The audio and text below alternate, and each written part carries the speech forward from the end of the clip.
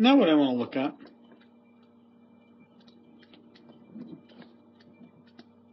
are price ceilings and price floors.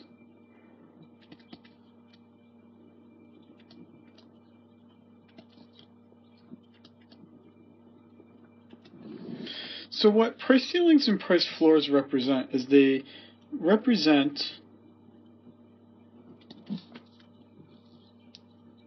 government intervention in the market. So they typically happen because we think that the market result isn't fair. So we might think that prices shouldn't be that high, or alternatively, we might think that the prices have to be much lower. So for instance, for prescription drugs, almost every country in the world, with the exception of the U.S., and maybe in a few others, I don't know if it's exactly only the U.S., but the U.S. would be the most notable example of a country that does not impose a price control on prescription drugs. The idea is that we want other countries in the world want everyone to have all the prescription drugs that they possibly need. So when that's the case, then we want the price to be low. So the question would be, what do you do if, I don't know, let's just call it aspirin. I know it's not a prescription drug, but let's just call it the aspirin market. So what if the equilibrium price is $10? And the quantity doesn't, quite frankly, it doesn't matter here really at this point. So what if we think that people aren't going to buy it because the price is too high? We want to basically make the price artificially lower so that more people can buy aspirin. Now, if you just said make it lower, let's say $8, we already know what would happen. There would be a shortage and the market would fix itself and we'd be back at $10. So you can't just suggest the price should be lower because the market won't let it stay lower. Instead, what you need to do is make it a law. So what you would have to have here is what's called a price ceiling.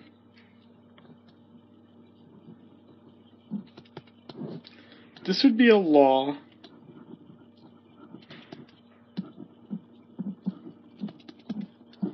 that limits or stops the price from rising. Basically, you're going to make it illegal for the price to go any higher than $8. So I know that seems a little odd that you would put a ceiling below the equilibrium, but think of it this way. You can go no higher than a ceiling. So this would be where you would place an effective price ceiling. Because what you're saying here then is that these arrows can't adjust. The price can't go up. The price is always going to be 8 because it's illegal to charge more than 8. You'll go to jail. So the market then is forced to charge only $8. Now, what if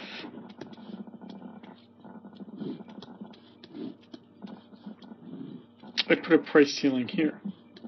This is still $10. What if I put a price ceiling here?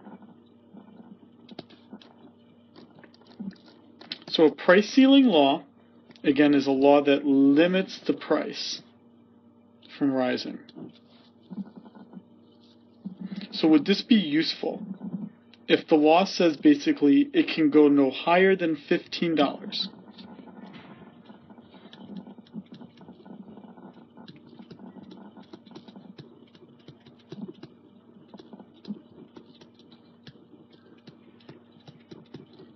So I'm going to write this out this way so that you have an idea of what the law basically, right, I'm kind of making it like a religious law here, but it's not really my intent here, but right, you're really saying here, thou shalt not charge more than $15.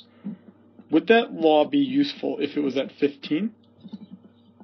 It wouldn't, because the market's already charging 10, a lower price. So this is what we would call an ineffective price ceiling.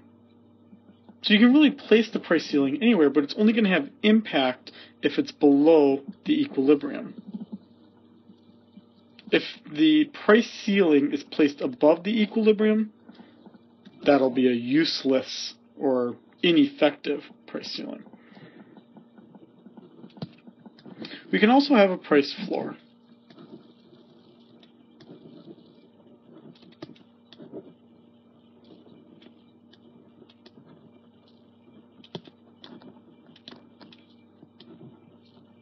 And this would be basically a law that forces the price to be at least a certain amount, and it stops it from falling.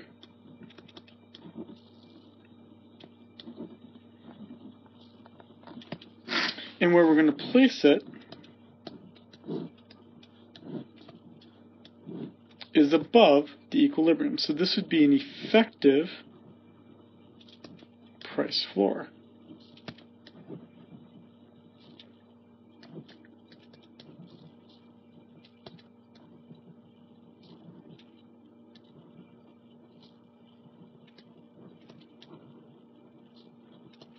So thou shalt charge at least, rather than not more than. So you see price floors, for instance. The most common example we've seen of it is the minimum wage. The minimum wage forces employers to pay us as employees a much higher price than maybe the market would suggest. Now,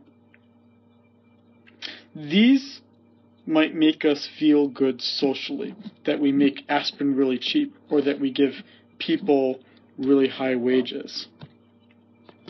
All right, and also I'll turn, just because I don't want to forget to do this here. This would be an ineffective price floor. The price floor, to be useful, has to be above the equilibrium.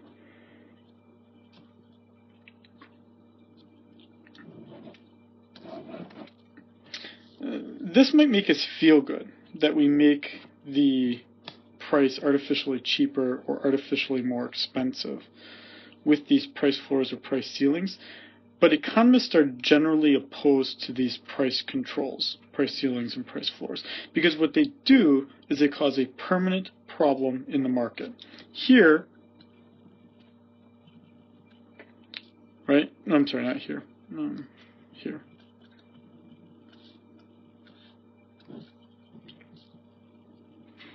We are going to have a permanent shortage. And that is what happens in other countries that do control their prescription drug prices. Yes, their prescription drugs are cheaper, but they're not as plentiful as they are in the U.S. because we just allow people to pay whatever the market price is. For price floors, now we see a permanent surplus. How we see that in the labor market is we have unemployment, too many workers. See, when there are no price controls, the shortage gets removed. And when there is no price floor, the surplus gets removed.